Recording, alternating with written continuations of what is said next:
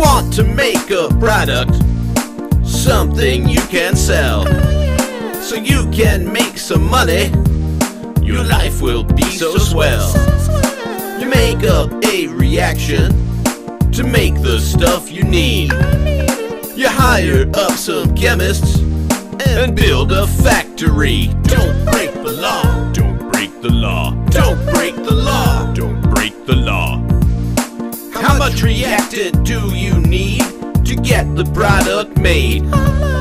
You play the game of balancing that's been a long time played. In front of all the formulas, each coefficient goes. Make sure you use a pencil. Be steady on your toes. Don't break the law. Don't break the law. Don't break the law. Don't break the law.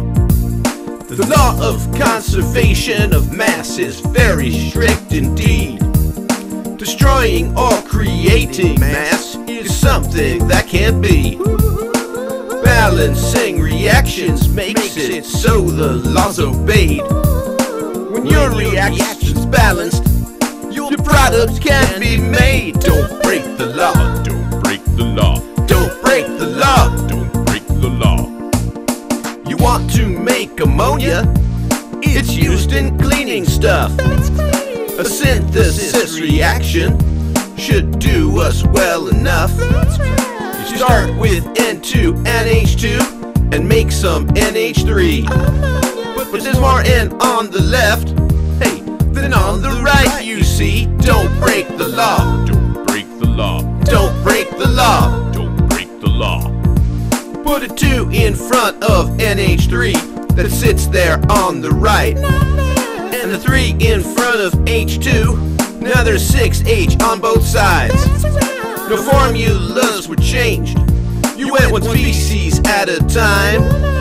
By using coefficients, you balanced it just fine. Don't break the law. Don't break the law. Don't break the law. Don't break the law. The law of conservation of mass is very strict indeed.